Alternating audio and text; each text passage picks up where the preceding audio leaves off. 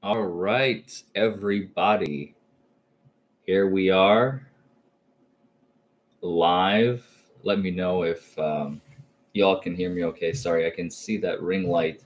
Actually, let me just move that real quick because that's going to be bothering me for the rest of the stream. So maybe if I put it like on this side, you won't be able to see it. I don't know. If I move it a little bit this way, like so, and make it invisible. There we go. And now it's between the diplomas, and now you can't actually see it. So I think that's good. Let me bring my microphone just a little bit closer. Can you all hear me okay? Sound, as I'm waiting for people to kind of tune in.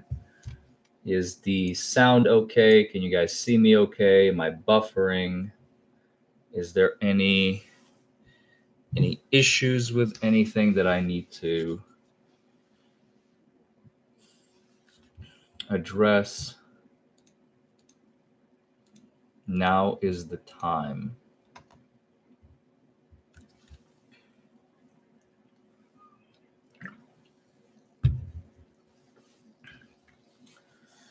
How's everybody's weekend? Y'all having a good time?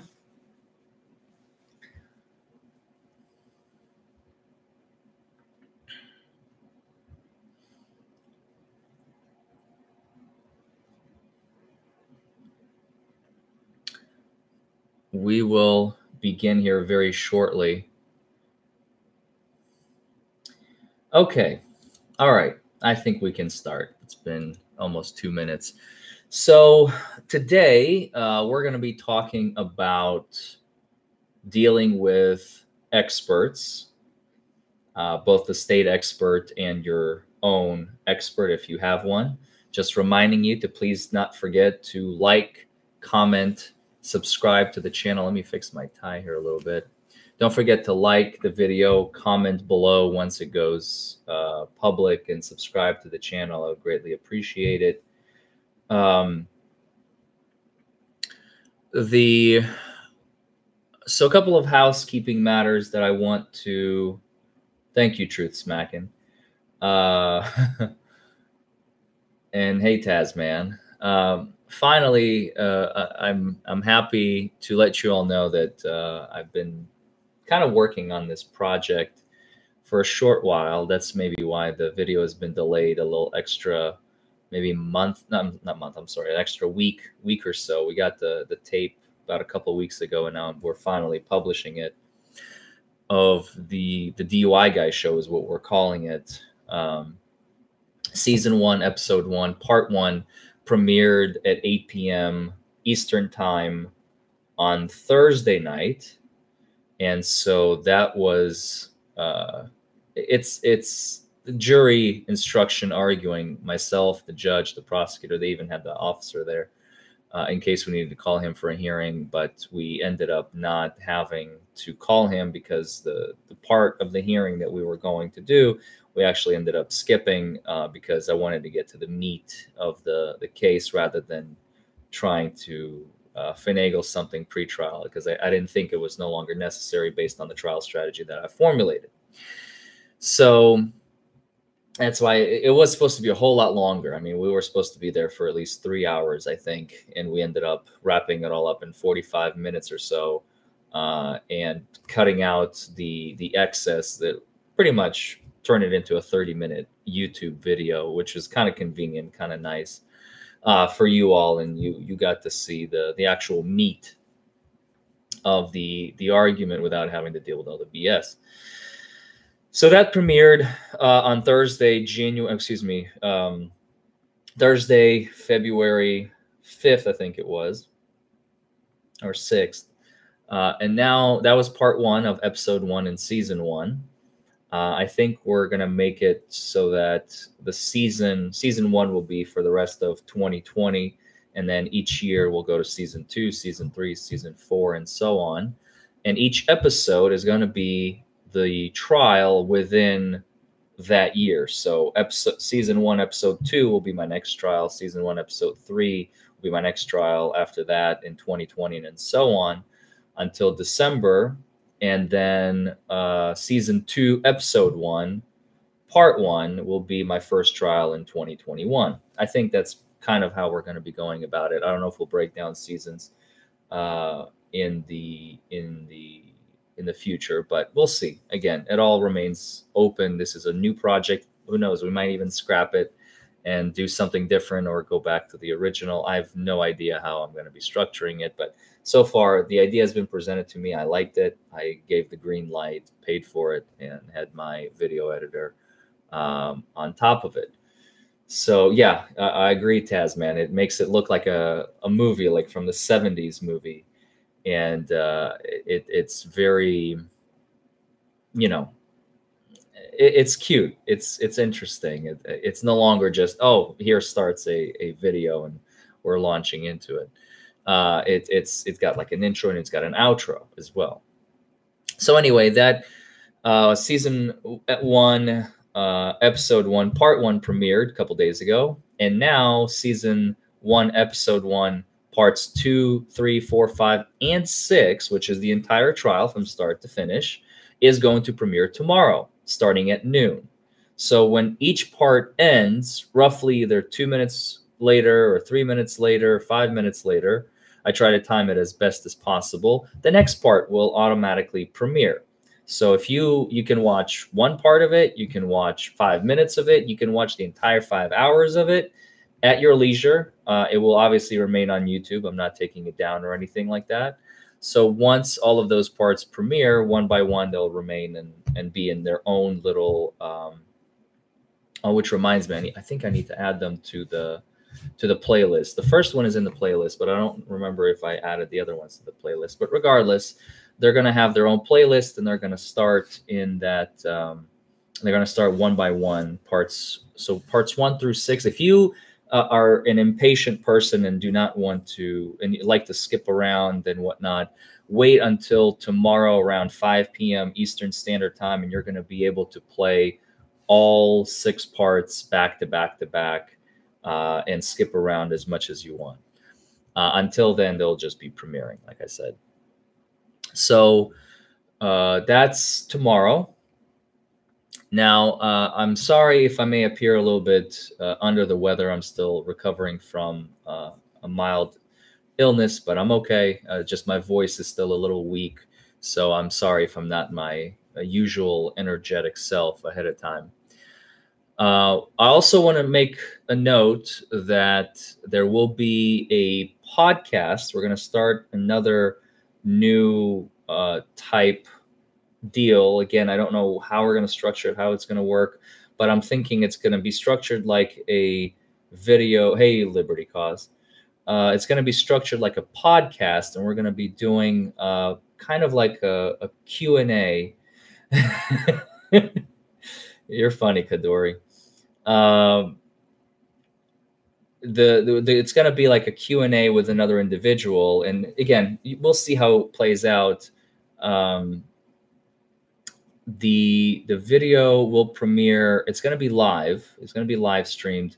It's going to be a podcast Tuesday, this coming Tuesday, the 11th, I think it's going to be the 11th at 8 p.m. Eastern Standard Time. So that is coming up next after the trial premiering tomorrow. And then after that, we have on the 15th of February, which is next Saturday. I think this topic is going to garner the most views, I anticipate, concurrent views on YouTube, because we're talking about what to do right then and there. This is the most sought after topic, and I've been kind of unintentionally holding on to it and not presenting it just yet, but it will be presented finally February 15th at 6:30, exactly a week from right now. We'll be talking about what to do right then and there when the police officer stops you, gives the lights go on, and you're there in the car and you see those lights and that panic sets in, like, oh my God, he's coming for me. And you're like, well, maybe I smoked some marijuana. Maybe I smoked my vape pen, which has marijuana in it. Maybe I drank some alcohol. I'm fine. I think I'm fine. I'm sure I'm fine. I'm not drunk. You know, all those things going through your mind. What do I do? What do I do? How do I don't blow, don't talk? Exactly, obtuse one. Shut up, don't blow, don't do the test is my phrase. Choose to refuse or you will lose. That's another one of my catchphrases. So yeah, we're going to talk about like play by play as to you may remember my video from 2015, I think it is. It's on YouTube. Why you should always refuse the breathalyzer and all field sobriety tests. Again, this is going to be like, that was the more general version. I was still kind of young back then. I was very, very well educated in that topic, but I may not have had like the direct experience at that time yet, which I really didn't. I tell it with full sincerity. Now I do. So I'm going to be doing pretty much that talk only live on YouTube rather than in a group of people, now having harnessed all this experience under my belt. And being able to talk about the topic a whole lot more with all that experience underlying my ability to do that. So again, don't forget to like, comment below, subscribe to my channel, hit that bell so you get the notification whenever new videos premiere. Enough housekeeping matters. I don't think there are really any questions worth noting. I don't practice in Tennessee. It's better to pay a lawyer because we'll often get you a better deal than the prosecutor will offer. Airplane 312. Yeah, so let's dive in.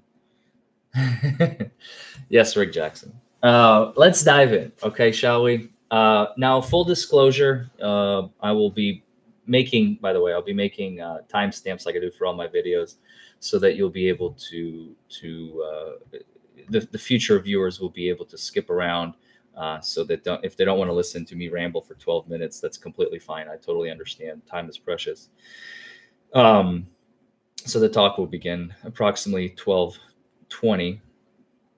12 minutes and 20 seconds. We're talking about experts. And like I said, was about to say, full disclosure, I am probably not the best person to be talking about this topic because I've only had a handful of experiences with experts in the courtroom on the stand. But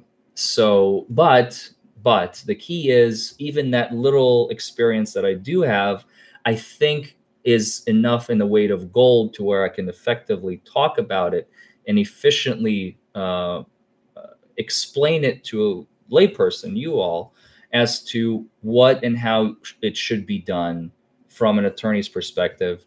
And as much as I can, maybe give you some ideas for your pro se cases.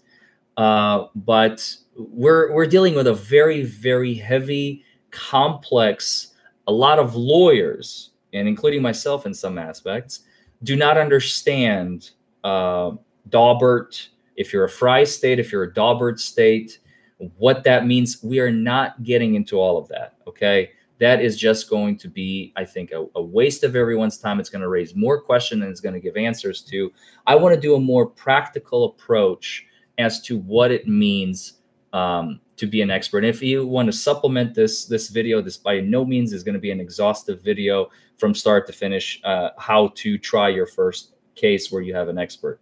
Under no circumstances is what I'm trying to do here. I'm trying to give you the simplified, digest version of what it means to have an expert on your case, either stateside or defense side. So D-Toad48 actually brings a good question right as I'm about to start. What defines an expert? An expert is simply an individual who is more well-versed on the topic that they're about to discuss than the average person. So let's say I can talk about concrete. I can read a couple books. I can maybe research, do some research on the internet, watch some YouTube videos, and I can become someone who is well-versed in concrete. Now, notice I did not call myself an expert, because in order to become an expert in concrete, I would need some qualifications. Let's say owning a concrete business for 20 years, having a civil engineering degree, so that where I deal, or what's the word I'm looking for? I'm sure you guys are going to fill in a second. Uh, yeah, so for the most part, civil engineering degree. Somebody who deals in maybe if I'm an architect and I design buildings, I understand concrete. And it would be different than somebody who works in the concrete industry specifically, or concretely, pardon the pun.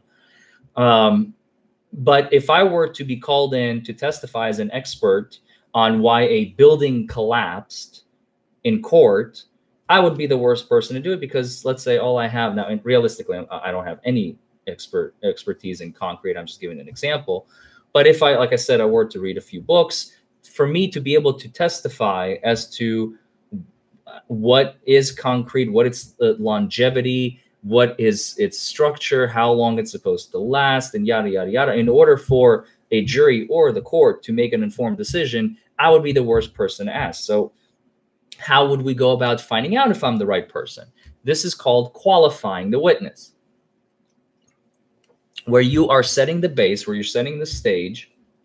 You're laying the foundation. That's a legal term. Laying the foundation. You've heard that. Your objection, Your Honor. The witness is not qualified to testify. The attorney has not laid a proper foundation. No problem. Let's go back. So what is the foundation? Where did you go to school? How many years did you go to school? Where have you been working since then? What have you been doing since then? How many years have you been doing that? Blah, blah, blah, blah, blah. So somebody, let's go back to the concrete example for a second. Well, I have a master's degree in civil engineering. I have been in the concrete business for 17 years. I own my own construction company. I give monthly talks at our annual concrete mixer. There's another pun for you. I totally Freudian slipped it.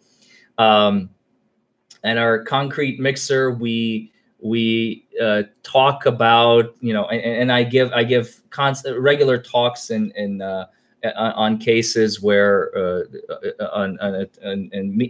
excuse me.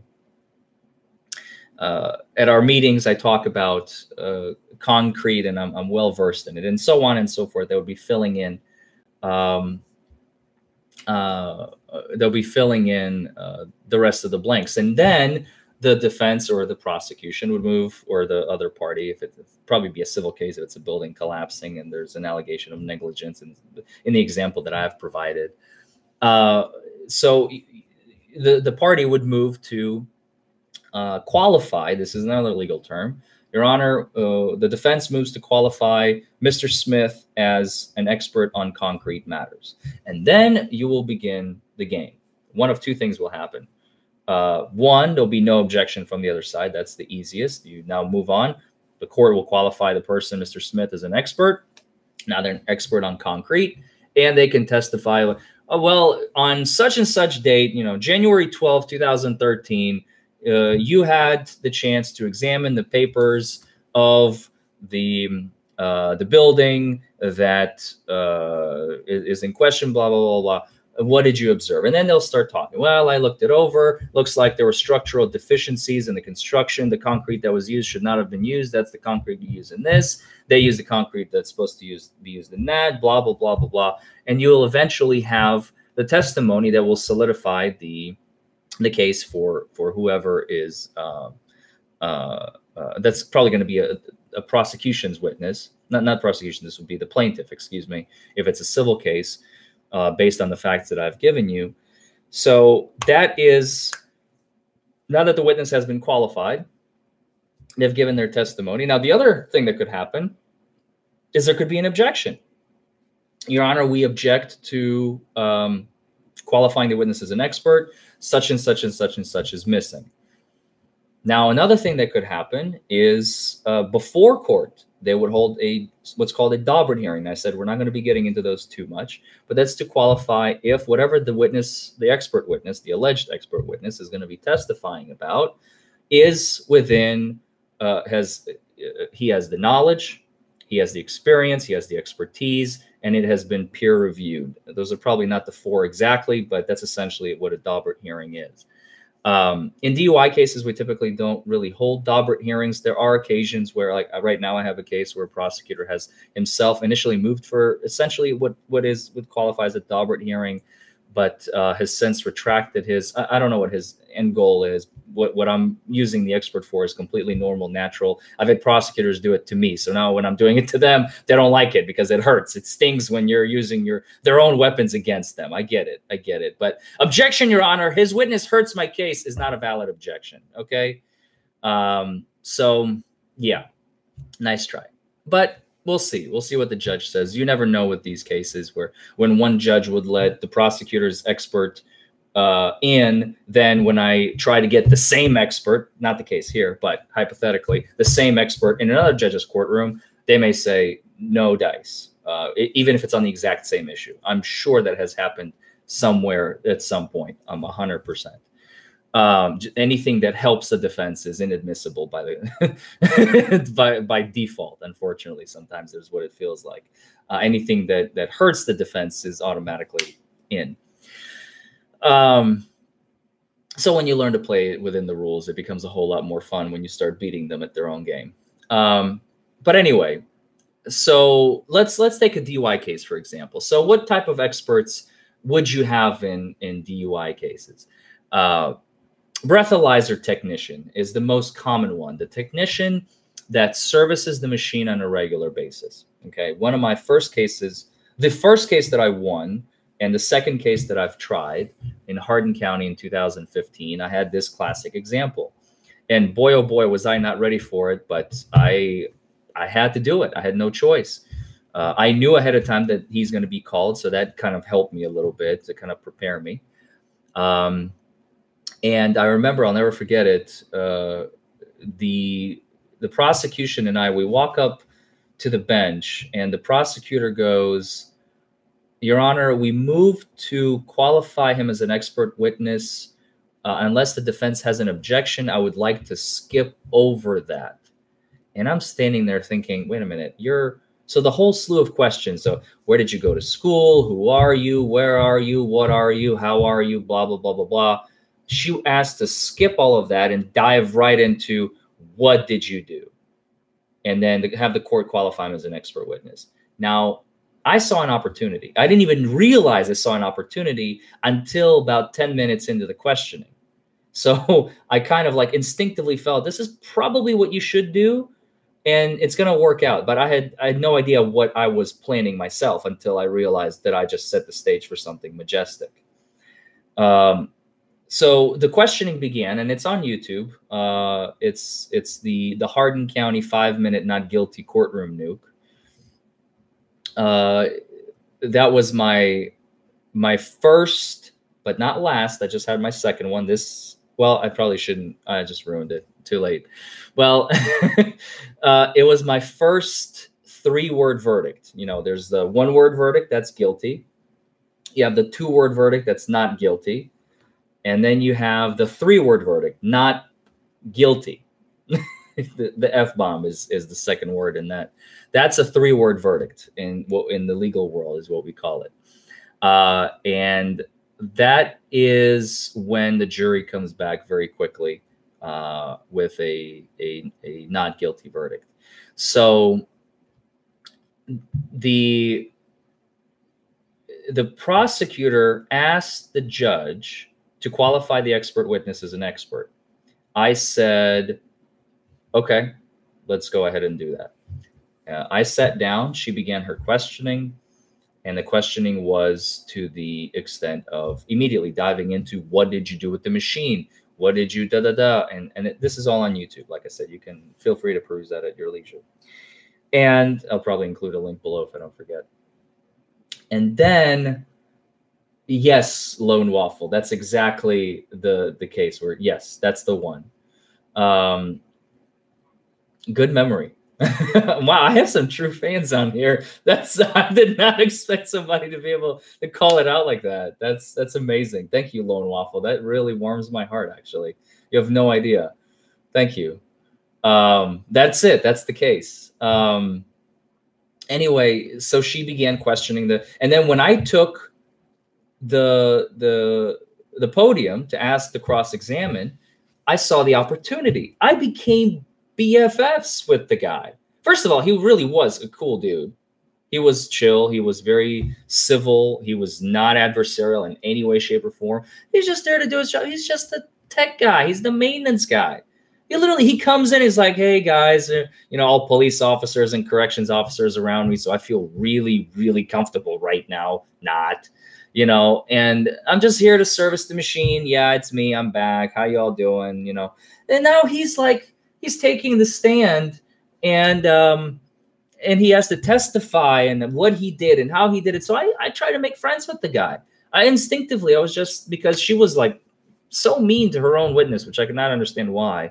I don't think it was intentional. I really don't. It's just, I don't know, whatever. So I asked him, who are you? What are you? Did you go to school? I qualified her own witness for her because I saw an opportunity. And I just became friends with him. And then I was like, well, the allegation was that my client regurgitated during the 20-minute observation period. And I think even the officer admitted to it. And I used that in closing, obviously, and because he blew a .087, which was over. And I said, plain English, is it possible when you belch that the number will go up? And he just said, yeah, because that's exactly what happens. If you regurgitate, you're no longer getting the full alveolar lung air. You're getting more than that. You're getting stomach contents. And that the obvious answer was, yes, it will go up. And that's why it was pretty much a no-brainer for the jury to come back and say not guilty.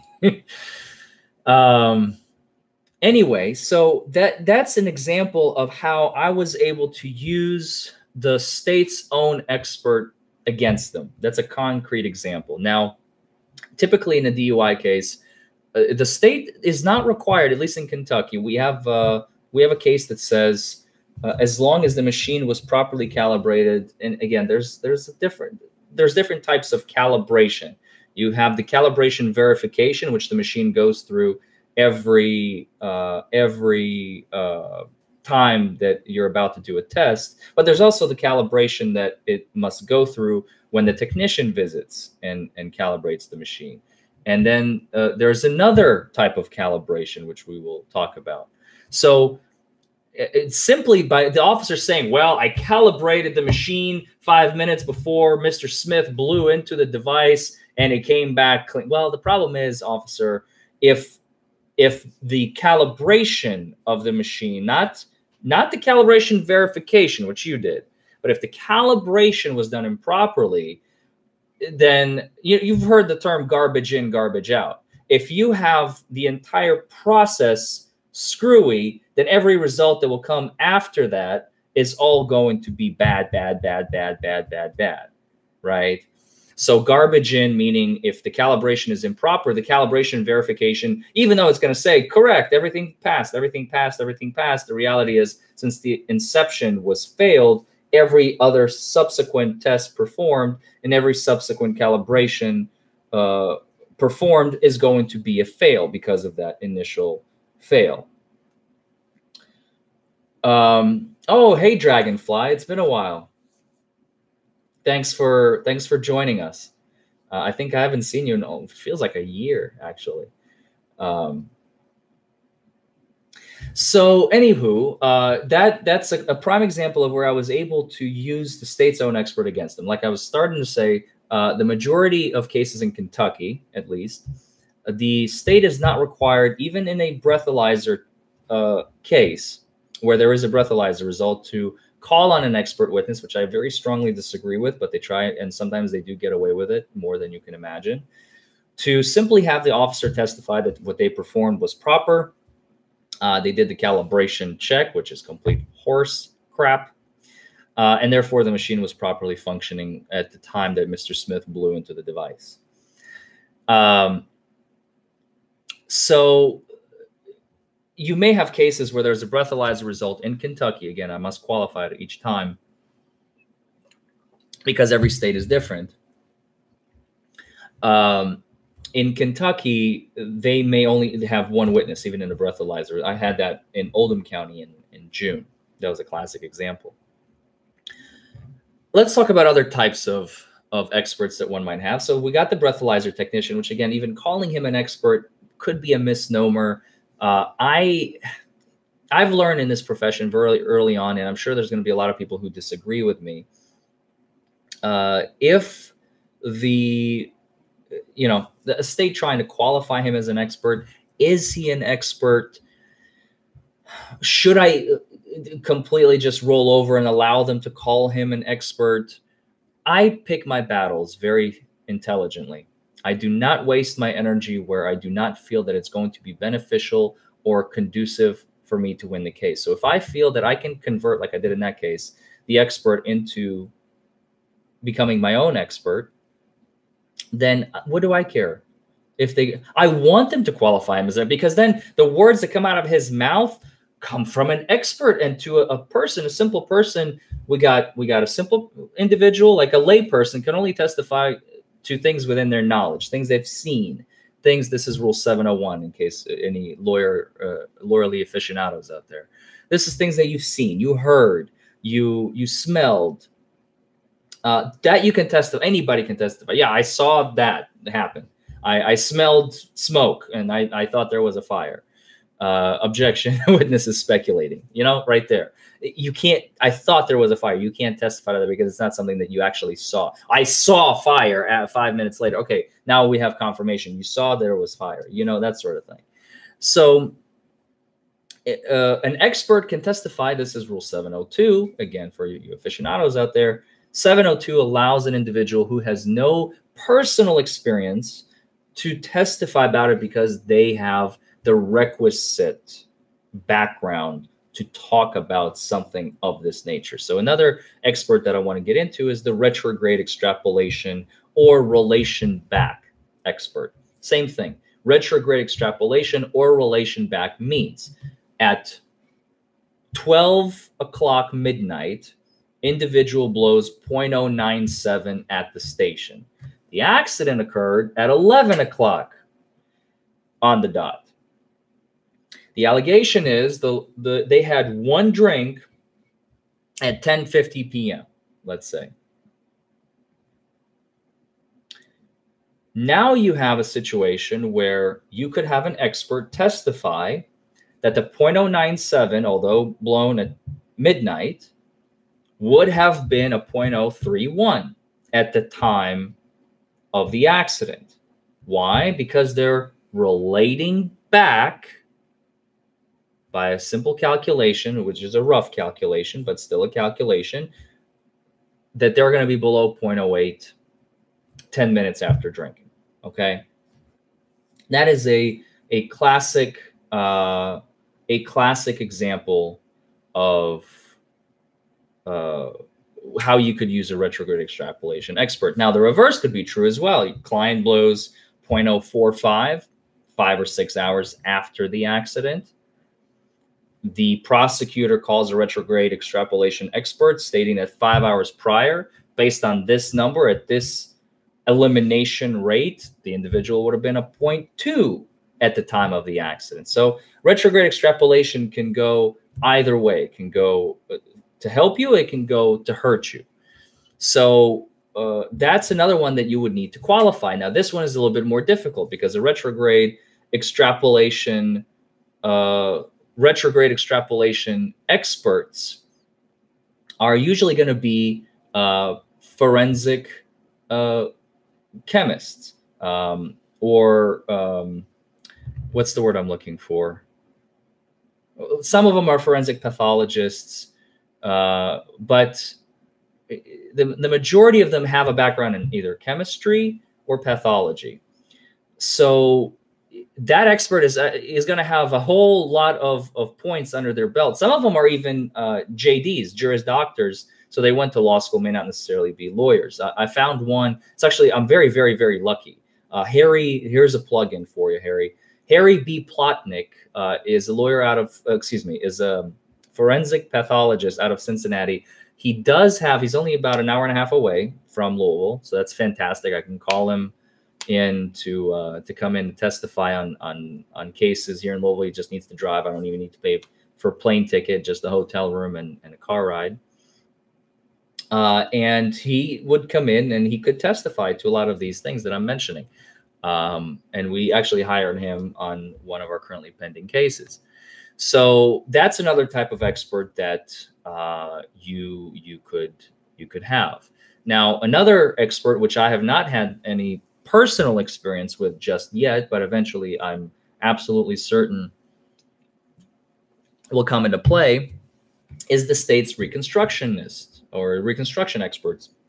They're more common in civil cases like car accidents, when you're suing an insurance company trying to recover monetary damages, where the police officer, who has no experience in this, no offense, but it's true, has that drawing where, based on what Unit 1 told me, which I can 100% trust. Right. Okay. Yeah. What else? And then Unit 2 told me this, so I kind of created a middle ground, and this is what probably happened. Or I don't know, I just kind of trust, they'll never admit to it, I kind of trust Unit 1 over Unit 2. I kind of trust Unit 2 over Unit 1. So here's the story, and then here's the drawing of how it happened.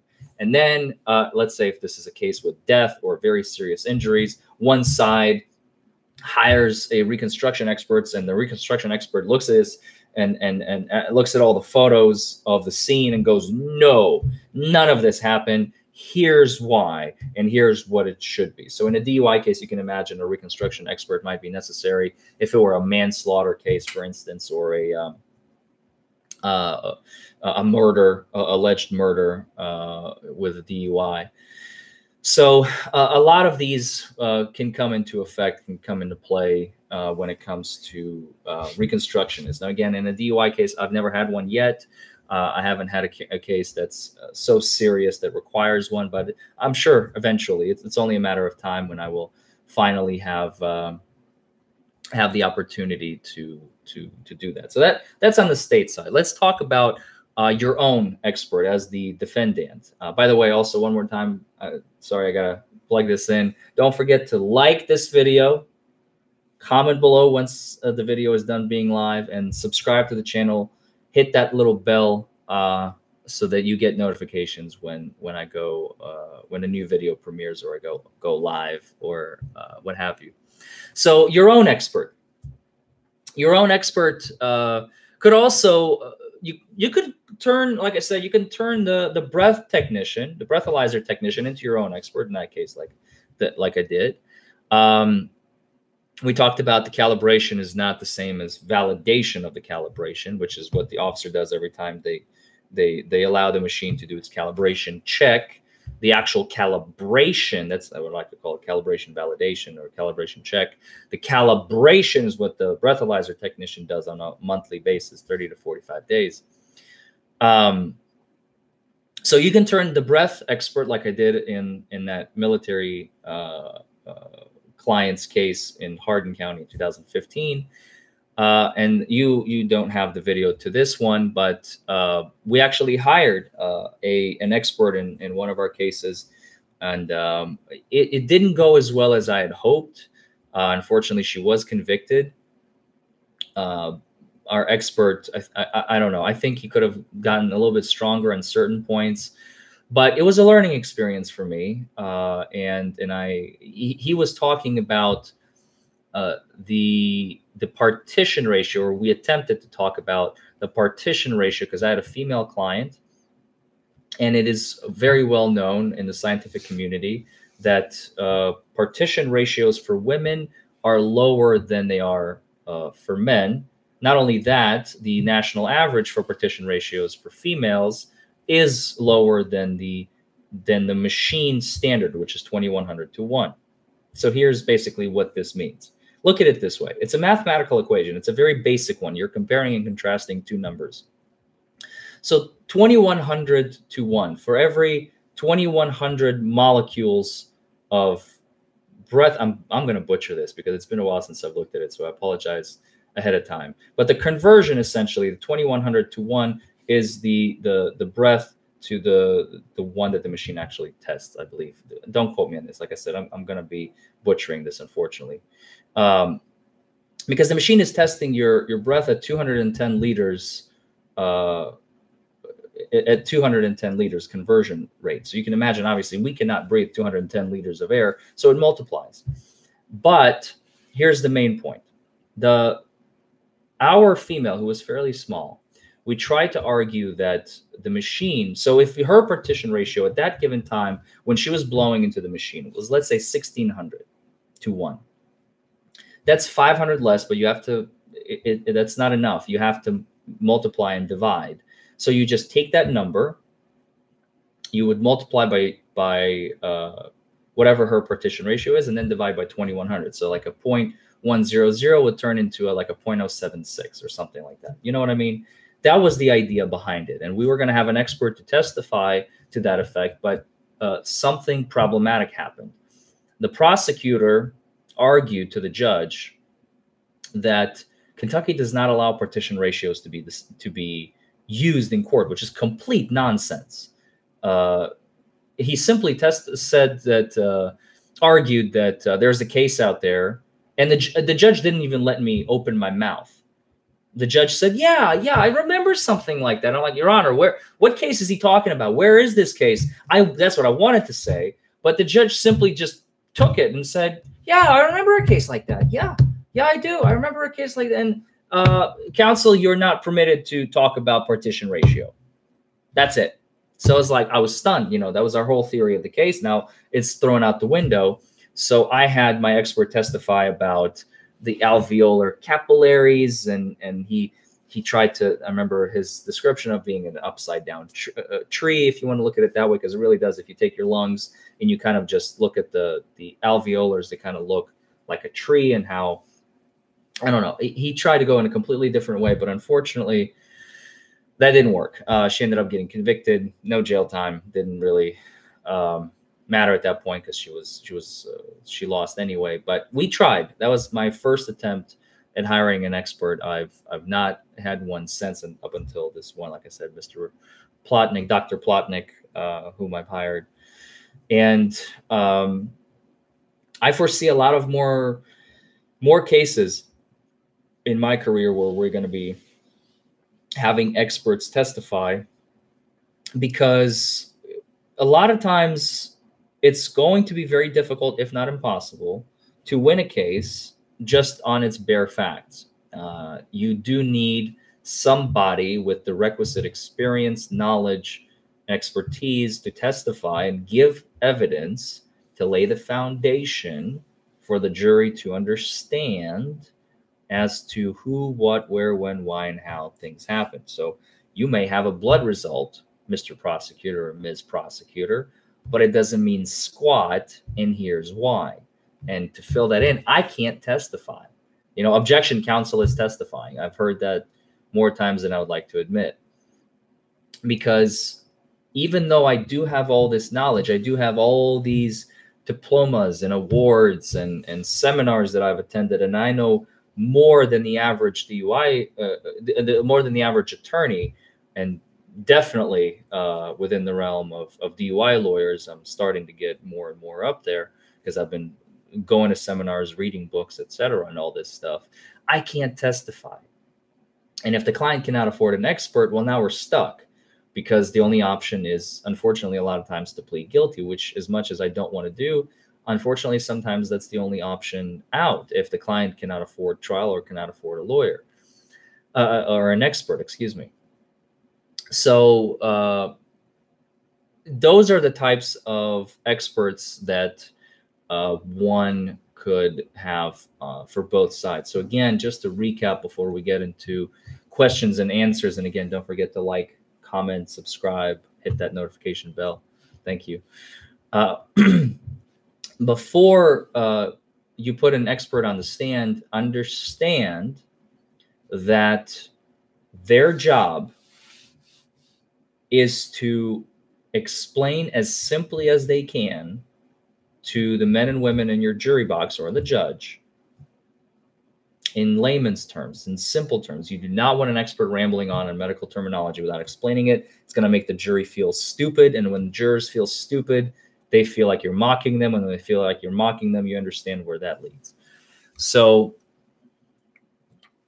You always want to lay the foundation. Who are you? What are you? Why are you qualified? What are your qualifications? What have you been doing? Where did you go to school?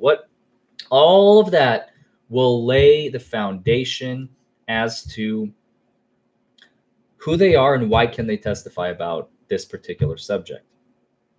Then once the foundation has been laid, then you can start going into, and they're qualified as an expert witness by the court if there's no objection.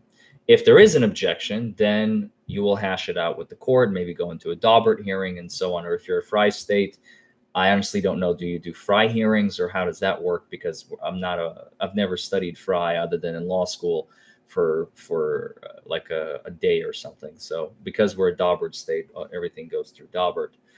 And don't forget that pretty much anybody can be qualified as an expert. Your neighbor's grandma, who's been knitting for 30 years, can be qualified as a knitting expert. Believe it or not. Someone like a real estate agent who drives all the time, I'm just making this up, in theory, could be somehow, somewhere qualified as an expert on road safety and how you properly drive your vehicle, because they have thousands upon thousands of hours behind the wheel. They spend so, and if they drive with safety and they have a clean record, again, my first question would be, how many tickets do you have? You know, if the answer is 0, well, crap, that's a really, really good expert. Even though they're in no way, shape, or form, they're not a CDL driver, they don't have a professional license. That's probably a bad example, but I'm just giving you a hypothetical to where anybody could be qualified for something that they're regularly participate in, or regularly an activity that they regularly do. That's basically the. So when you think expert witness, it doesn't have to be a doctor or a medical scientist or your next door, like I said, grandmother Patsy can take the stand and testify on why the sweaters that this company has bought are falling apart because the knitting technique that they were using is improper. And here's why, because I've been knitting for 30 years. You're supposed to go under, over, over, under. They were going under, over, over.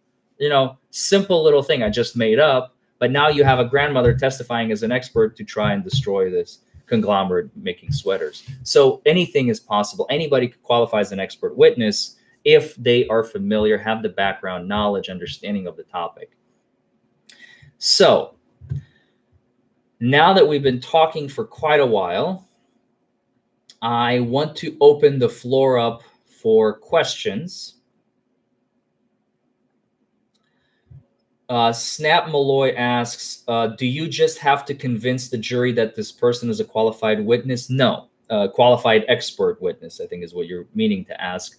No, Snap Malloy. As I've said, first of all, the qualification will, unless it's under question, or even if it is not under question, will typically be held either in front of the jury, and then the motion to qualify the witness as an expert witness is always decided by the court. The jury does not decide that. The jury only decides guilt or innocence of the individual being alleged to have committed the crime. The judge will decide whether or not the individual and the witness stand is to be qualified as an expert witness.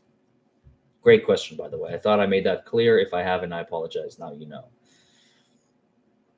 Let's see. How can they say?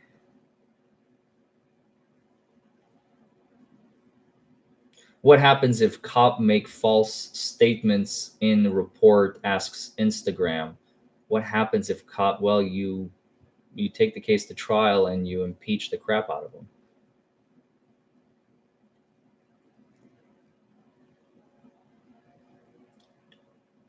And I'm just going to wait for some more questions.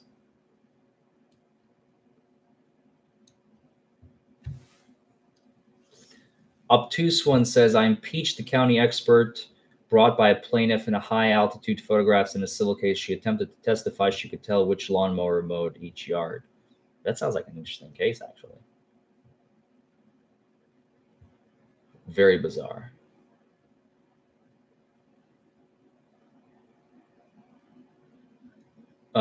Charlie Martinez. Sometimes the defendant doesn't have money to pay expert witness fees. It's interesting the court won't consider that certain knowledge is made public by medical journals, i.e. GERD defense. GERD is the gastrointestinal reflux disease. That's when an individual regurgitates from the stomach contents that come out into the mouth area. So when they exhale into the machine, it artificially elevates the result. Very common in a lot of people. Acid reflux is also, as it's known, GERD. Yeah, I mean, it's, you say public knowledge, certain knowledge made public. Again, I guess different minds may differ. I guess you haven't seen some of my jurors where all they know is the city where they're in and they don't know anything else. So in order to compensate for that, unfortunately, an expert witness, a body in the witness stand is necessary, because again, counsel cannot testify. And unless my own witness, I have seen this done, not by me, by other people. If the witness, excuse me, if my client would be like a doctor, let's say, you could qualify your own defendant as the expert witness in their own case. I know a lawyer in the building where I used to work who did exactly that when she was a defense attorney back in Florida. She qualified. Her client was charged with a DUI, and he was a doctor. And I believe there was an accident in that case, and he suffered from a concussion. And he testified as an expert witness. She qualified him. She laid out the foundation, qualified him as an expert witness. The state couldn't do anything about it because he had all the requisite qualifications in that field. And so he testified both as a layperson. This would be the one situation where that would happen, about the facts and circumstances of that case from his own perspective as a layperson. And he also testified about his own case as the expert witness in his own case. Again, a result that to duplicate would probably take a millennia to get a set of facts like that, but it has been done. I know of at least one case where it has been done. So when you say, Charlie Martinez, that yes, typically people aren't able, the average person isn't able to afford an expert witness. It's true, especially when you get to civil cases. I mean, medical malpractice especially, just hiring experts could run up $50,000, $60,000, $85,000 just out of, and this is out of pocket. If you lose, you don't get that money back. If you win, that's when you're able to recoup expenses. Kadori asks, I have a rather general question of real talk nature. Is there any chance a reasonably skilled amateur, like a viewer of your channel, for example, actually wins a DUI case pro se? Honestly, not to bash any of you all, very unlikely. This art, and it is an art, takes years to become good at and even longer to master. So unless you're going to be investing, 5 years of your life, you can get that time while your case is pending. If you're going to be able to invest 5 years of your life preparing your case to truly become a masterful expert of the craft just for one case, first of all, I applaud you. But secondly, don't do it. Hire a lawyer, okay? There's no point in trying to fight your case yourself because you're biased. You're running your case pro se. It already looks bad from every angle. So you have that to look at on top of it. Hire a lawyer, a special lawyer, specialist who does this stuff for a living. You're going to have a much better shot at winning than if you go at it yourself. No, Ambry Smith, I have not. Do I have any experience with defamation cases? No. Chris Webster asks, oh, hey, Chris. I didn't recognize you there for a second. Can an expert hurt you? Yes, of course. Even your own expert. If, like in that one case that we just went completely sideways. I think there was a question the prosecutor asked him, and I swear to God, it felt like 10 minutes. But the prosecutor asked him a question, and he took I later looked at it. It took him 25 seconds of silence to answer the question. No, no, no, no, no, no, no. It sounds like he's fishing, and maybe he was. I don't know. Like I said, that case did not go well.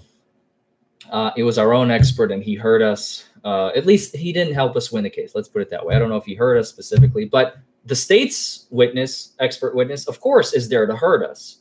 And unless, like I said in the beginning of this live stream, if you're able to convert them into your own, then you're going to be able to turn their own witness against them. That's the ideal, if you can. I'm a very firm believer in judo law. Rather than when you have bad facts, attorneys, like their first instinct is, how do I keep it out? And they fight tooth and nail, and 99% of the time you will lose. Okay, 99% of arguments you will lose unless it's just an extreme to keep something out, especially if it's like video or stuff like that. So instead, I prefer the methodology of judo law, of how can I use this bad fact? It's going to be in no matter what, right? How can I turn this bad fact into a good one? Like classic example, accident case, you know, we got airbags deployed, we got all this, and the individual performs very poorly on field sobriety tests. There's a concussion involved. I may not even need an expert witness. Everybody knows this is a classic example where an expert may not be needed. There's a concussion potentially. If maybe we have medical records that say concussion that I may be able to bring in, especially if the prosecutor is already going to be bringing them in for a different purpose. Let's say for like a BA, or use his own expert against him. I was going to do that in one case, but it ended up settling. So that's a classic example of where the expert witness is not necessary, but you can show that an individual's performance on field sobriety tests was poor due to a medical condition rather than intoxication. Unsuppress jury nullification. I have a video. If somebody could please link him. I already did that. Mike Hunt, can I be my own expert witness if qualified? I just answered that.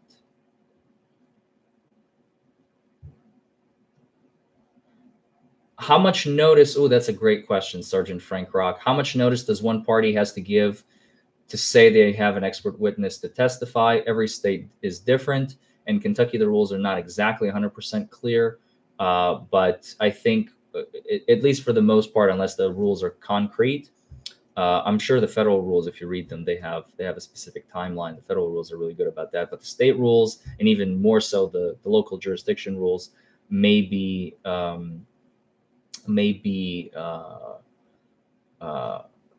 good to look at. But in Kentucky, it's a little fuzzy, and it does give us a lot of leeway to hide the ball until fairly close to the last minute, which I try not to do. Again, I don't like winning on technicalities. I know I just showed you that trial that I won 2.5 years ago, almost 3 years ago, by a technicality. That was a complete accident. That was a complete surprise to me. I much rather, because I feel even the military, by the way, the military does not recognize technicalities. If the case has been dismissed, they sometimes will not recognize that dismissal as merits for not issuing a GOMAR, which is the general order of meritorial reprimand, or imposing a punishment on other types of punishment on a military individual. They only recognize not guilty by a jury. Fun fact. So even if you win on a case, sometimes technicalities are not the best way to go. Let's see what other questions we have.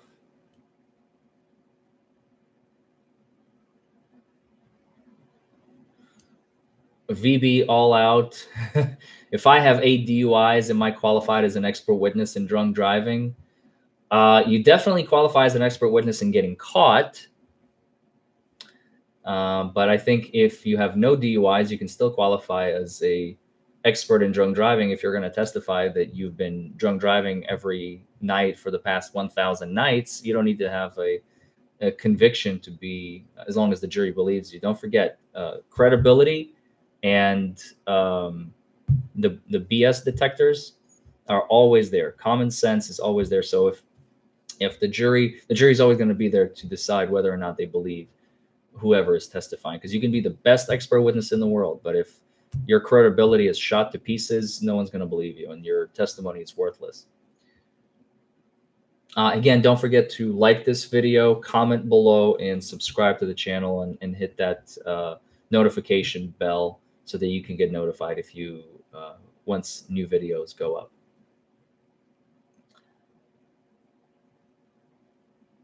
Good luck with that case, Charlie Martinez.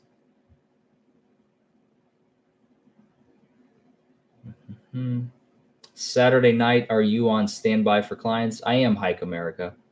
I am. If I get that phone call, I am going to be helping people out.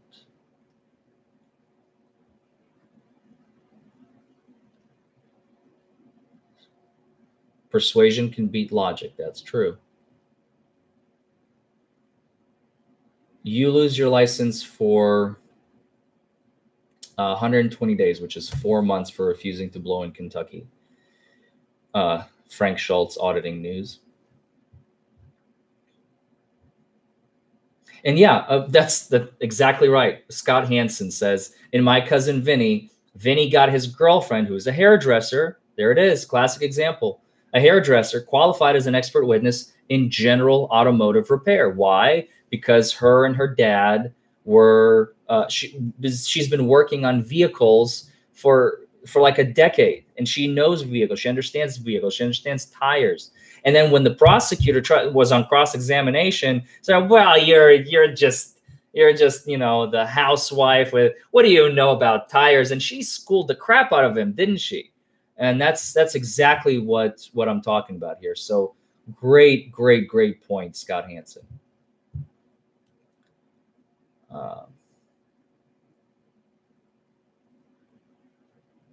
Obtuse one, would you take a look at the case sometimes in Bowling Green? Email me, Larry@LarryForemanLaw.com. It's on my channel, on my website. It's everywhere. Email me, not here.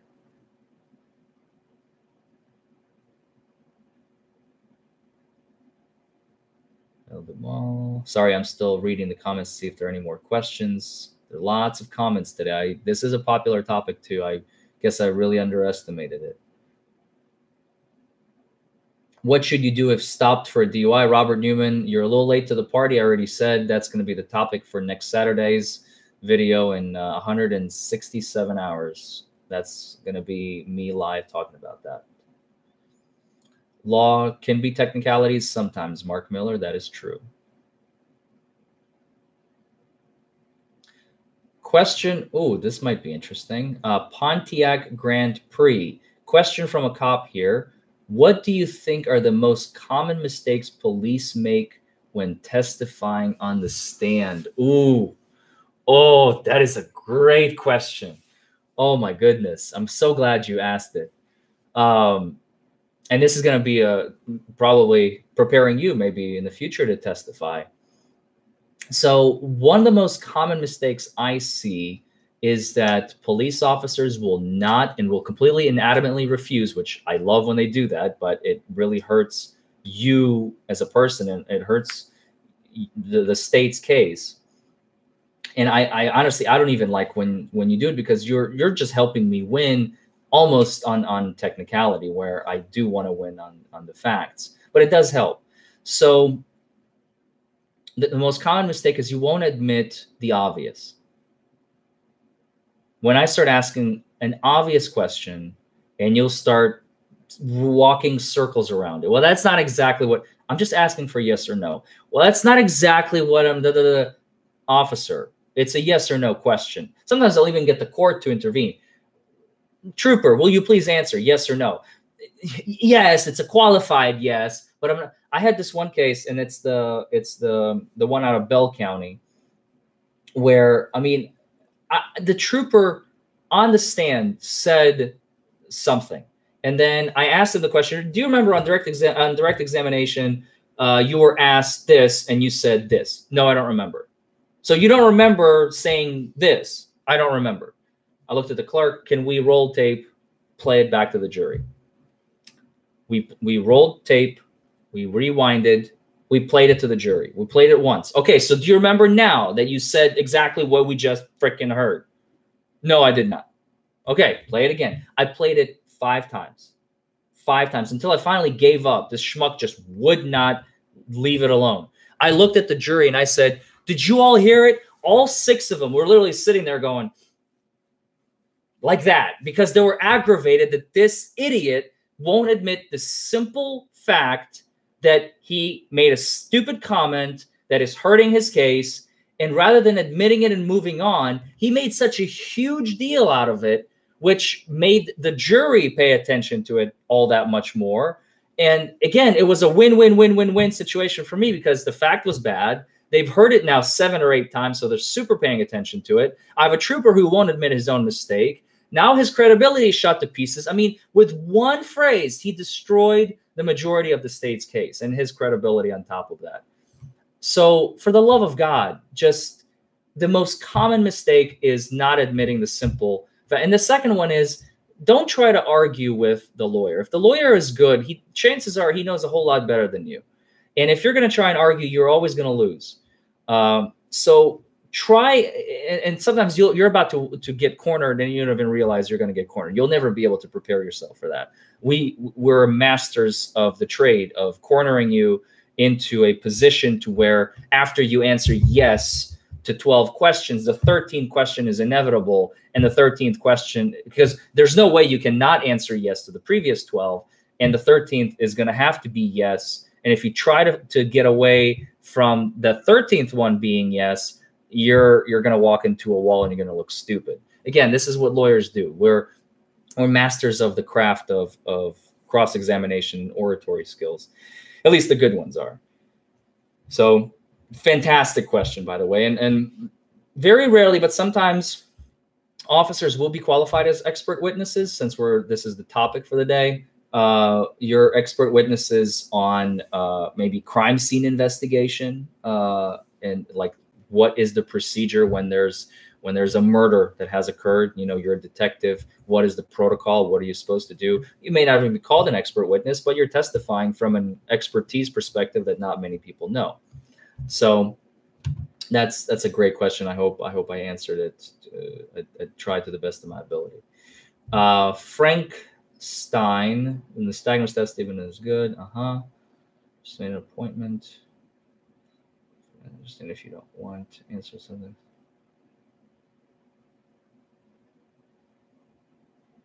Kadori, just a general question. Do you sometimes know for certain that your client is guilty? Sure. I have a lot of, but again, you got to be careful with that word guilty. If my client admits their guilt, if you will, in my office, the prosecution still must, not maybe, but must prove their guilt beyond a reasonable doubt in a court of law. So them admitting guilt doesn't mean anything in my office.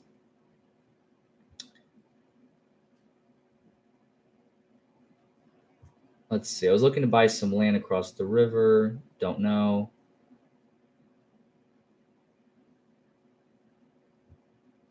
You're dragging your feet on Matt Forker. That's premiering tomorrow at noon. 0 for you.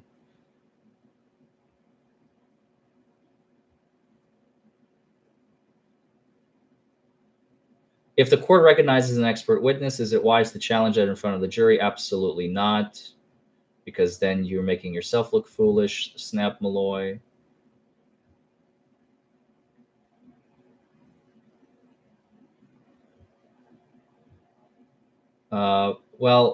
Mark Miller says, I would think police officers' most common mistake is perjury.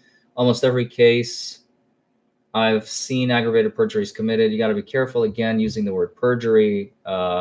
Perjury is when you lock yourself into testimony and then in another hearing you say something that is contrary to what was said before or written before in a sworn affidavit. Some states, luckily, they do have sworn affidavits for police officers. So when they fill in the uniform citation is actually a sworn affidavit. Not in Kentucky. It's just a uniform citation. So if they testify to something other than what's written in the paper, then they're not perjuring themselves. But they just lie. It's called test the lying. Look it up.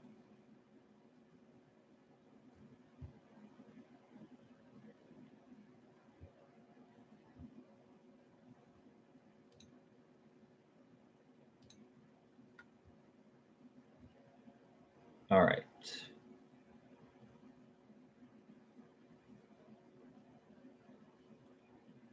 Did you hear of the video of the 80-year-old arrested for suspicion of driving under medicine?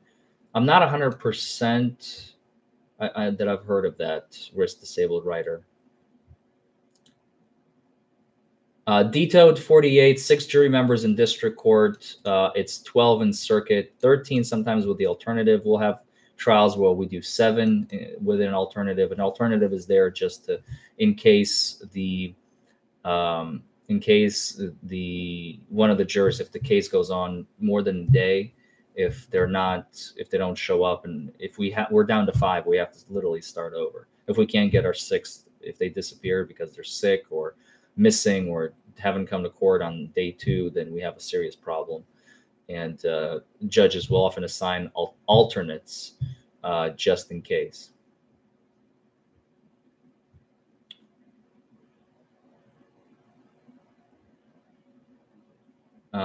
If you're having a morality issue, if you're an attorney who's having a morality issue representing people guilty of a DUI, then don't do criminal cases. You belong in the civil world. Know your territory, know thyself. Officer, I found Texas. Officer should never say he doesn't recognize the defendant in court. Yeah, luckily we fell upon a very honest cop, and he just led his case into oblivion by doing that.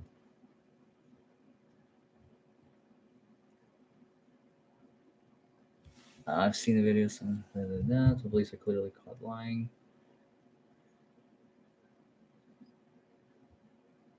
Have I ever been pulled over? Sure, for speeding. Sometimes I get a ticket. Sometimes they give me a warning.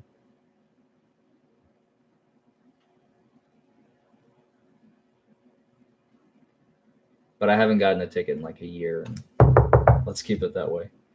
I try not to speed. It's not worth it. The doc says she should.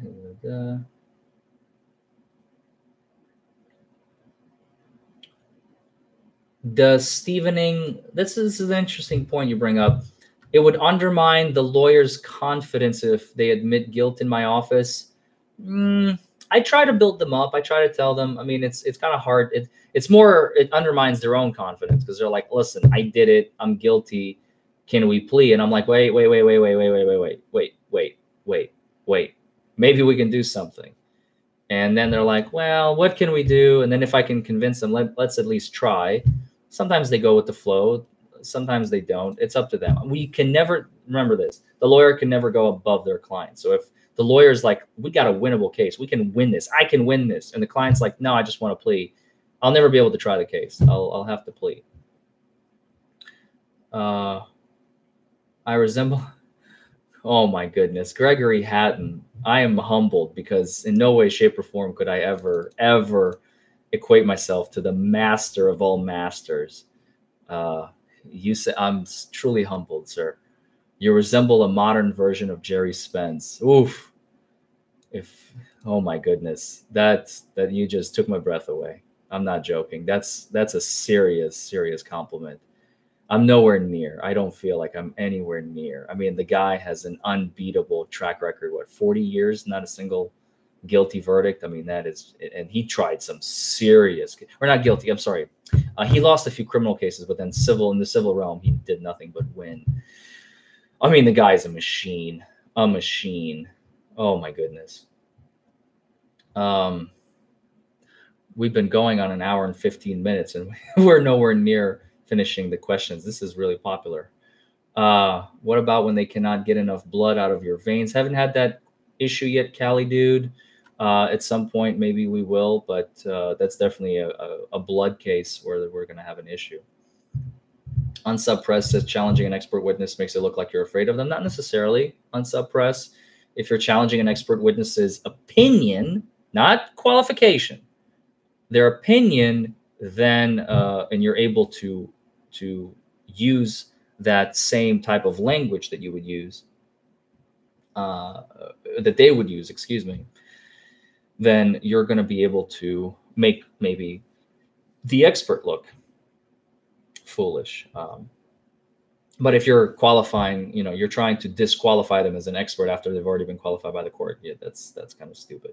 Unless you really have something going for you. Well, are you aware that in 1975, when you allege that you have completed the education at this school was discredited by the American Medical Association in 1993? Whoa, whoa, whoa, whoa, whoa, whoa. So he went to a school that at the time was accredited. Now it's no longer accredited.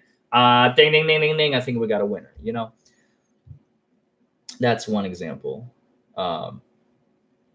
More of an Eli Gold, Frank Stein. I appreciate that, man. That's oh my God, what's his name?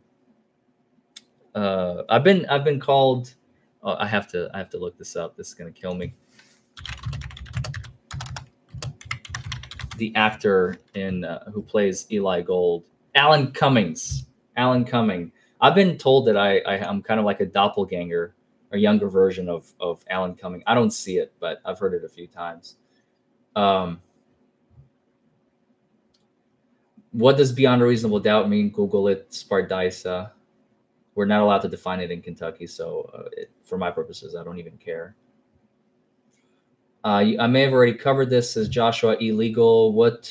At what point would law enforcement officer lose qualified immunity? This is more when it comes to civil cases, when you're trying to sue them. Again, not a topic for this particular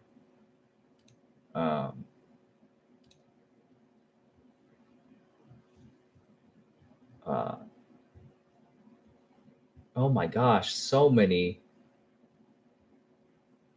questions.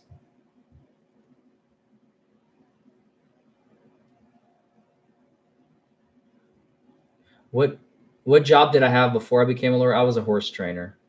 Sean McBride, for the family. Can you practice anywhere? No, Shane, only in Kentucky.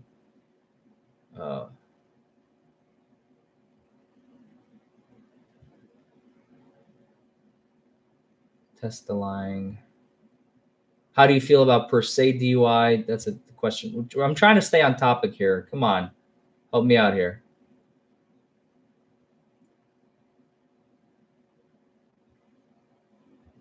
The person is unconscious. Implied consent still valid, says Sergeant Franks. Sometimes, depending on what state you're in. How do you beat a speeding ticket? Maybe I'll do a video on this, Robert, someday.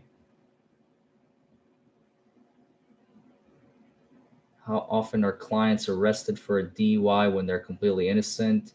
FJR Nate. A lot more often than you might think. It's kind of scary. Don't forget to like this video, comment below, subscribe to the channel, hit that notification bell so that you can be notified of when new videos show up. I got 7 years. Yeah, that's a great joke. Bad luck for breaking a mirror. I got 7 years for bad luck for breaking a mirror. My attorney said he could get me 5. Classic Cali dude. All right, let's see.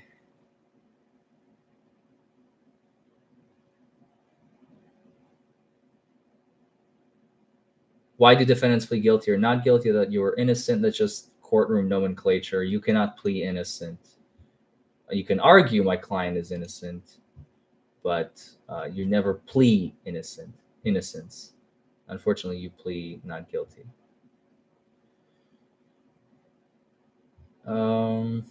Can I get pulled over for going under the speed limit? I got pulled over in the storm at New Year, 2 a.m. Yeah, well, that's why you got pulled over, because it was New Year at 2 a.m. for going under. They'll look for any reason to pull you over.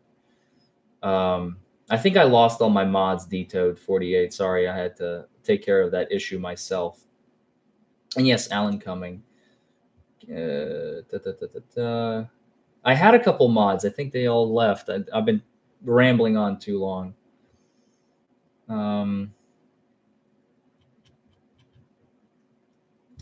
All right, we're already at an hour and 20 minutes. Holy crap.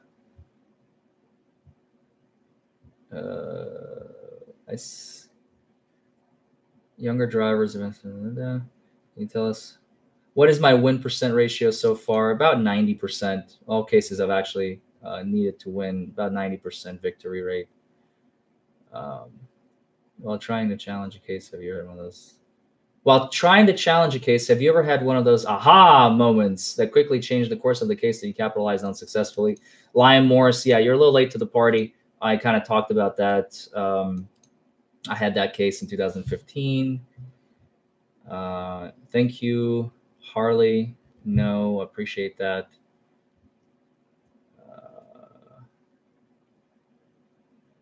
I really want to finish up before the 1:30 mark. I'm curious on expert witnesses in a DMV hearing. I don't think they're allowed. We don't have DMV hearings in Kentucky, so I'm not the best person to ask. Please keep rambling, says Frank Stein. I appreciate it. How do I find a good lawyer if in custody? That's difficult. Have somebody who's on the outside who can help you, that you can trust. This is another, my vlog number 3 is going to premiere probably in a week or so, where I talk about how to find a good lawyer. I discuss how you need to find yourself a trial lawyer, because trial lawyers are the ones who are truly masters of their craft, and they're going to be able to help you. Ones who do nothing but plea, you lose out on that, and I explain why in that video. So that will premiere in a little while here. What to do if you're pulled over and the officer says they smell alcohol. Scannyland the Great. I'm glad you brought that up. That's going to be the topic next week, next Saturday. So tune in. When self-representing, go pro per, not pro se. It's the same thing, Cali dude. Pro se, pro per, they're synonyms. I'll mod if you need. Thank you, Unsuppressed. I'll consider it. Do all states allow witnesses before the test? I don't understand what that means, Kelly Mellows. That's why I don't drive New Year's. Smart. That's why Massachusetts stuff for DUI cases, probably. By the way, if you have a DUI in your home state and it's not Kentucky, email me, message me, Facebook, Twitter, Schmitter, email, whatever. I know some of the best DUI lawyers in the country in each respective state, so I can refer you. Don't hesitate. I always respond. One time we were drunk into motorized scooters. Can they give us a DUI? Yes, they can. Sean McBride, motorized scooters are still a motorized vehicle. Oh, Pontiac Grand Prix is back. Another question from a cop. What do you feel is both the most common mistake police make when administering the standardized field sobriety tests? Also, what do you feel is the biggest flaw with the test? Well, I think the tests are flawed, period. Because if you look at the data, the data does not support the findings, okay? Because in order for it to be a proper scientific study, you have to have appropriate data to support the appropriate finding. Well, the findings that they found is that these tests are accurate in determining as to whether or not an individual is impaired by alcohol. Problem is, if you look at the data is completely skewed. The ages of the individuals that they used are like 21 to 35, and the allegations are that the tests can be used for anyone up to 65, and they only, out of that sample, like 60 and above, they only had 2 individuals or something like that in that age range. So that's completely unscientific already right there. Another problem that they had that was a very serious problem is that the breathalyzer results, if I remember correctly, I don't remember the exact numbers, but they're all very skewed. The individuals were highly intoxicated. They're like 0.2 and above, a lot of them. Some of the individuals that get pulled over now can be at the 0.08, 0.09, 0.10, 0.11. Those are the most common results, more or less. So the test's not the best to determine impairment. And to answer your first question, the most common mistakes when they administer the standardized field sobriety tests, they don't use their common sense. They just use their sheet of paper that says, I'm looking for this clue and this clue and this clue and this clue. So when you're taking the stand and you're starting to testify that you saw all this stuff and then I get out my own grade sheet, I can prove, not just suggest, not just imply, not just kind of sort of maybe have a direction. I can literally prove, PROVE, to the jury that my client passed the field sobriety test. And I have done that. And it's very easy to do if you know what you're doing and if you have a good video. And I can show, and that makes you look like a liar. And that's all I need. If they don't believe you and they think that you've tried to cheat my client out of passing the field sobriety test, you will lose 100% of the time. Let's see. I'm trying to finish up here with more questions coming. Some cases can go, 4 months sitting in a running car. Is sitting in a running car considered operating a motor vehicle? Frank Schultz, Auditing News. Yes, in some states like Pennsylvania and New York, not in Kentucky. That's why I asked question. Police officers on oath.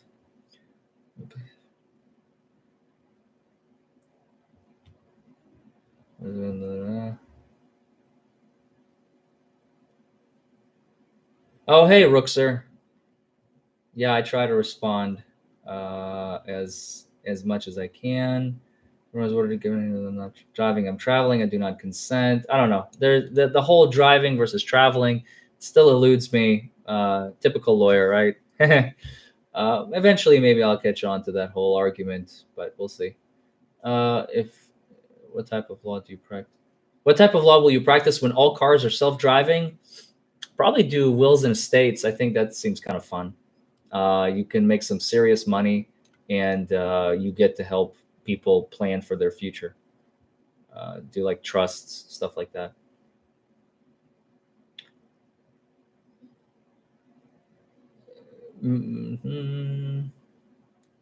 Really interested in your thoughts about. Really interested in your thoughts on James Duane and the right to remove. Well, we really deviated from the expert topic.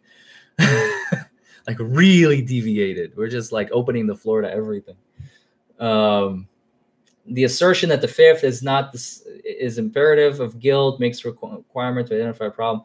When you plead, basically, I think the argument goes, when you plead the fifth, you're already you're already admitting guilt, sure, but I don't see a way around that without pleading the fifth and without trying to be sly about your answer, which you're going to lose anyway. Did I see the video of the cop that was passed out drunk in his patrol car? No, I know that article came out, Detoed 48, but I did see the article.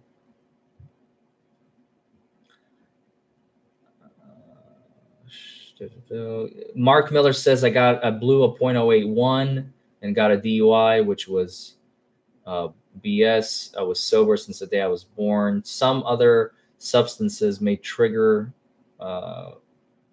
results, such as if you're chewing gum, smoking cigarettes, tobacco can trigger it, that sort of thing.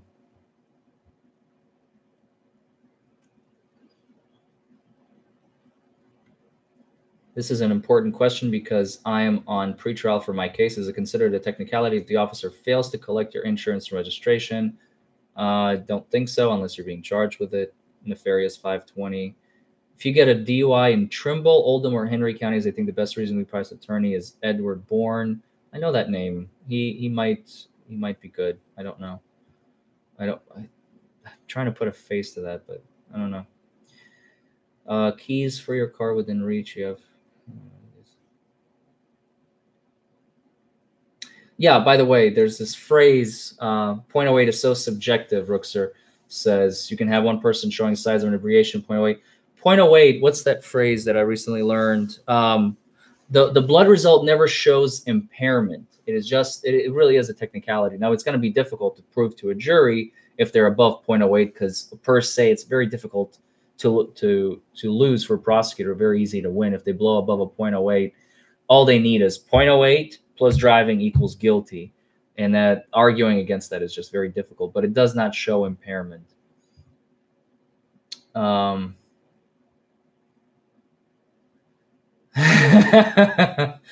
Tasman says, I would become a millionaire if I moved to Nevada. Who knows? Probably. I don't know.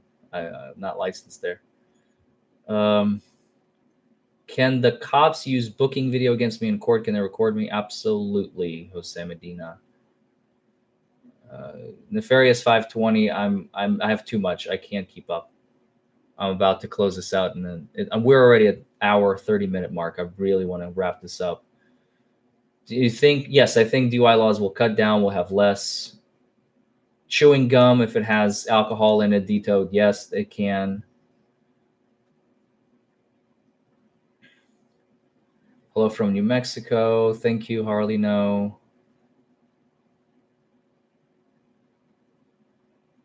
Can a medical condition? Yes, medical condition affecting your balance. Thomas Robinson can show as if you're impaired, even though you're not.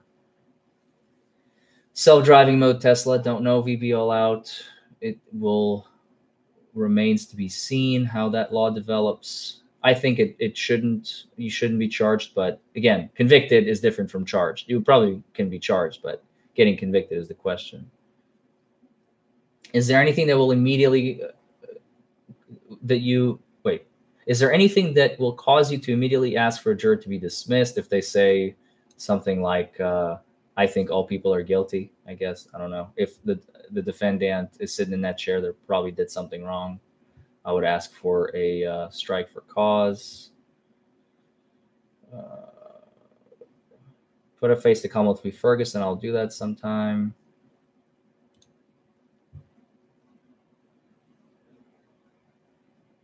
All right, we're at 1:31. I really thank you all for joining How to Be a Breathalyzer. I have a blog. You are free to look it up where I talk about it. All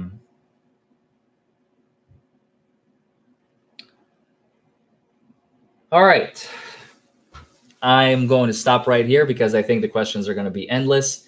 Again, I want to remind you to please, please, please don't forget to like, comment below, subscribe to the channel, hit that notification bell so that you get notified anytime that I go live or I upload something new. Thank you, thank you, thank you, thank you, thank you, thank you, thank you for joining me here today. I always have fun doing these despite the fact that my voice is still a little weak and I have not fully recovered, but I still, I'm feeling strong. I'm feeling great. I had fun doing this. I always have fun doing this. I'm going to go live, Sharky, next Saturday at 6:30 p.m. Eastern Standard Time. We're going to be talking about what to do when you're behind the wheel and those flashing lights are popping up behind you. That's going to be the most interesting video I think I have ever done in my entire career, because we get to talk about the most personal thing that you could possibly experience. The officer is right there and you are right there. What do you do and how to go about the situation, especially if you have a question about, well, I don't feel impaired.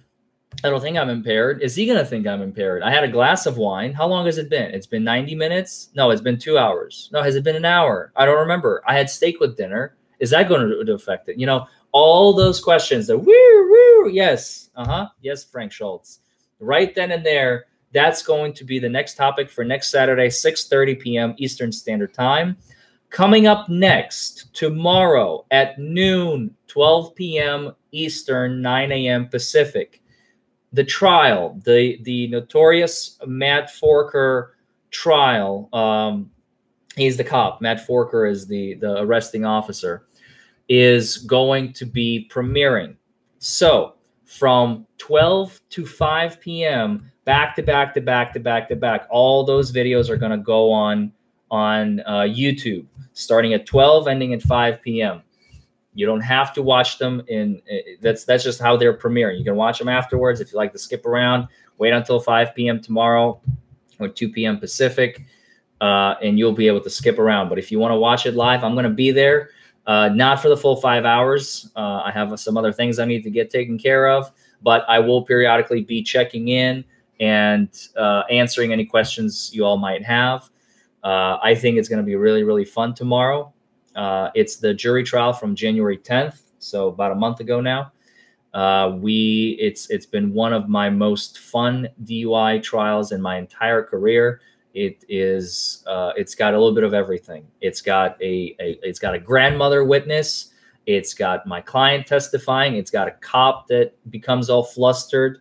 It's just one of the most fascinating trials. And it's a DUI second on top of everything. So we had a lot on the line. A lot on the line. Anyway, I do appreciate you all joining us once again.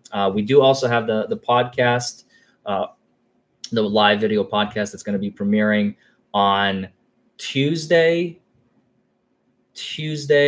at 8 p.m. Eastern, 5 p.m. Pacific. So tune in. Thank you again. Thank you for joining us. Again, like I said, I have a lot of fun always doing these. Like, comment below, subscribe to the channel, hit that notification bell. I cannot wait to see you all again, and I will see you on Tuesday and then on Saturday. Have a wonderful rest of your weekend, everybody. Bye-bye.